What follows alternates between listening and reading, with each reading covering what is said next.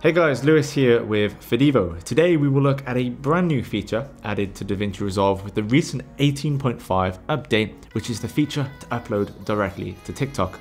We'll also look at some of the best practices for creating TikTok content in DaVinci Resolve, and as always, it's never recommended to download the beta when in the middle of a project. As the largest social media platform, TikTok's growth and massive audience verticals are impressive. Even if you think TikTok is largely for Gen Z performing Fortnite dances, there is potential for you to get your work out there too under a mass audience. Okay, first we need to connect DaVinci Resolve to TikTok. To do this, you're going to head to the Preferences menu, down into the Internet Accounts, and then select Connect next to TikTok. You will then be directed to TikTok's website where you will have to sign in and authorize the connection. Once your account is linked, you can use the TikTok preset on the delivery page to upload your video directly to TikTok. So at the moment, we're going to skip the best practices and instead just continue running through the delivery process if that's all you're here for. Okay, so while on the delivery page, after you've edited your content, you're then going to select the TikTok preset, which is by here, and we're going to be presented with a variety of parameters that, for the most part, we do not need to adjust. In fact, I recommend keeping anything related to the video section exactly as it is. However, there are several TikTok related settings to look at. We of course have to give the TikTok a title, and then we can choose if we want the video to be public, for friends, or private for upload. Perhaps if you're hesitant to simply go straight from DaVinci Resolve to TikTok, you could leave this private at first. And then we have these settings that activate specific sharing features within the TikTok platform, such as allowing others to react to your video or share it. For the most part, I would recommend in ticking all of these boxes to allow for further sharing and visibility of your video.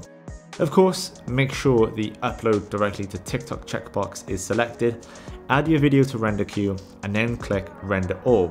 Now DaVinci Resolve will render the video in the selected format to your local computer and then automatically upload it to TikTok too. So you could also just then send this video over to Instagram Reels so you're on both platforms. This helps remove the tedious process of exporting the video, uploading to Google Drive and then downloading it to your mobile, then to TikTok, or maybe at the very least exporting it to your desktop, then opening the TikTok browser and then uploading it there. If you create a lot of TikToks for your social media content, this process, while initially minimal, is going to save you a lot of time over the long run. Now with this covered, let's run through some of the best practices to ensure that your content looks great on TikTok. Of course, the platform is vertical, but if you have yet to film vertically, then you don't want to edit in a 9:16 timeline resolution, as that will make finding the subject extremely difficult.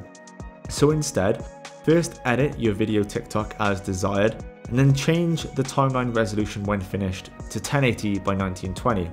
While in the Timeline Properties Manager, we also have this very important parameter to adjust, mismatched resolution. It's imperative that you select Scale Full Frame with Crop. This will ensure that your video is scaled to fit the new resolution. As I go through the other checkboxes, you can see it doesn't really look that great and then we have to manually scale up. However, we now need help. In some of our shots, especially the ones that move, the subject is no longer visible in the composition. Now, we could obviously run through the tedious task of turning on the keyframe for the position and then manually moving the video clip for the subject to remain in frame throughout the process of the clip.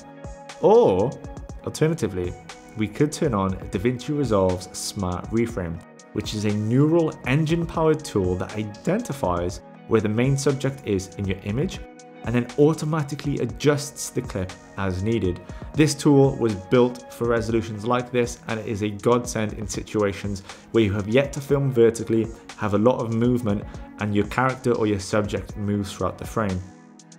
Finally, one more best practice to follow is to go over to the color page and change the node structure from clip to timeline. And then you're just gonna add a smidgen of sharpness, nothing much, I'm just going to go down from 50 to 47, and I suggest doing this because of the typical online compression that is found on apps such as Instagram Reels that have so much video content. The quality is going to get squashed that tiny bit, and then when sharpening the video, it's going to retain some of that quality from your cinema camera and leave it sticking out from the pack. Okay, so that's how you upload directly to TikTok. These are some of the best practices for converting your 16:9 video into TikTok quality footage. Now you just need to fight off against Gen Z. So good luck.